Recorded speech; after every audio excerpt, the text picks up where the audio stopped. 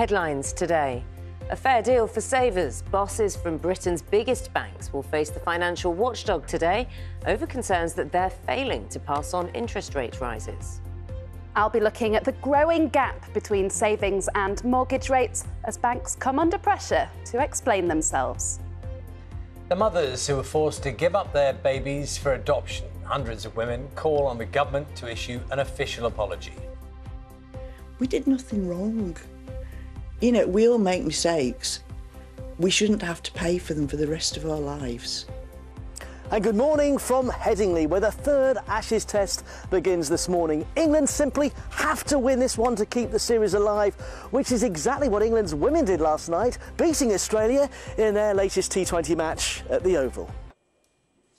Today is the final day the Home Office can appeal against the court ruling that blocked the government's plans to send migrants to Rwanda. Rishi Sunak has said he fundamentally disagrees with last week's ruling and that the government would seek permission to appeal, setting the stage for the case to potentially be sent to the Supreme Court.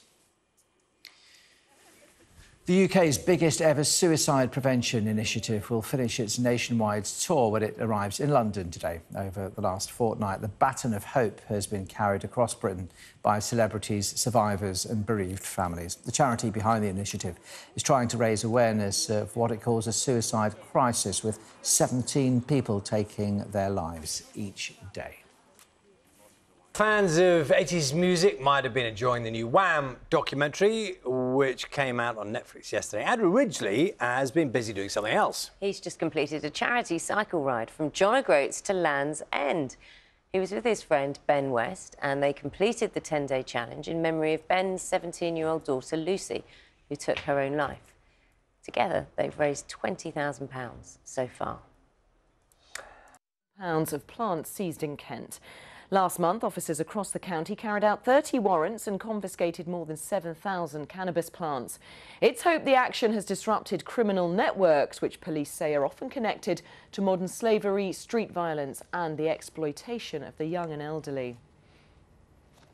Police investigating an assault in Sittingbourne last month have released CCTV images of a man they'd like to speak to in connection with the incident.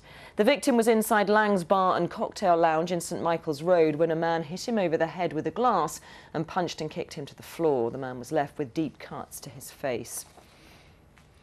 Researchers have discovered some of the largest early prehistoric stone tools in Britain in Kent. The excavations in the Medway Valley revealed 800 artefacts thought to be more than 300,000 years old.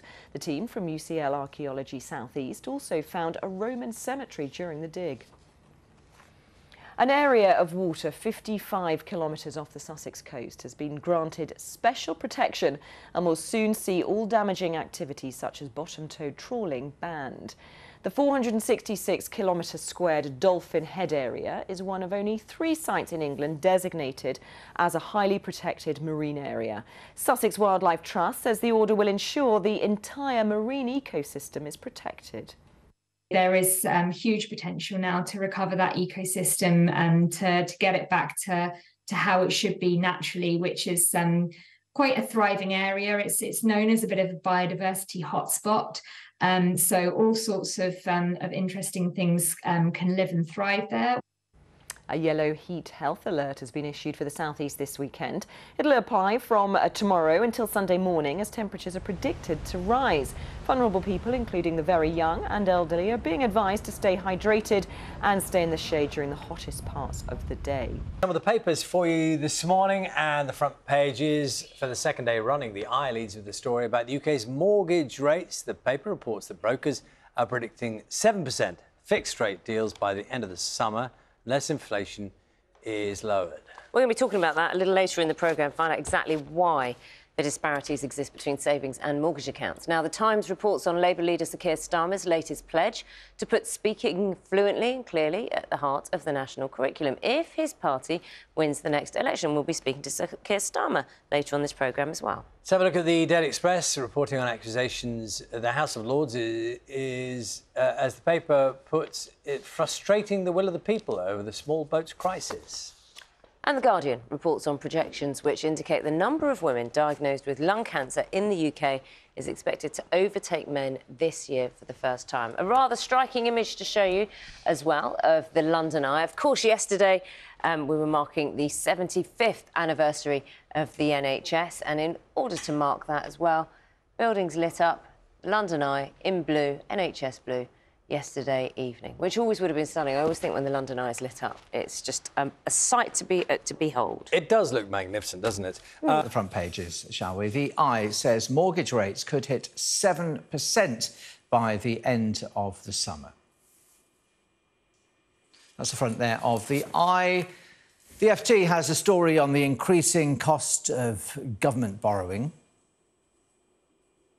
The Express accuses members of the House of Lords of wanting to defy the will of the people in the handling of the small boats crisis.